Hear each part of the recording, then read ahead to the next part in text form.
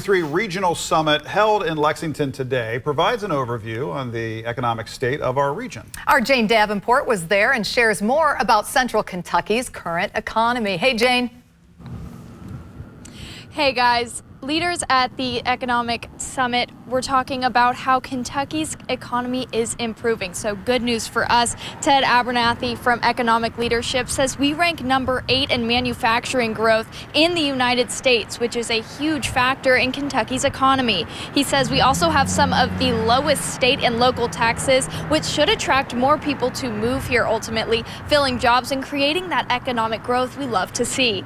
President and CEO of Columbus Partnership, Kenny McDonald, applauds Commerce Lexington for having an economic strategic plan, saying he sees a bright future for the city. I will have more on my conversations with Abernathy and McDonald coming up on Good Afternoon Kentucky at 3. Doug, Lisa, back to you.